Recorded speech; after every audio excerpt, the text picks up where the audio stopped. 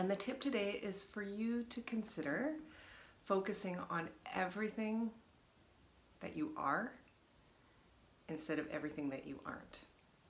Both ways of thinking have a predictable outcome.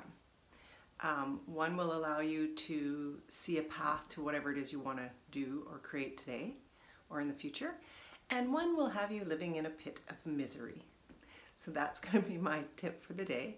And don't forget to go and like my YouTube channel, because I'm going to continue adding these tips on a daily basis or a semi-daily basis, as well as my Facebook page, Integrated Life Strategies with Mia Jarrett, and my Instagram page. There's going to be all sorts of tips and funny videos and sad videos and awesome information to inspire you to create whatever it is you want.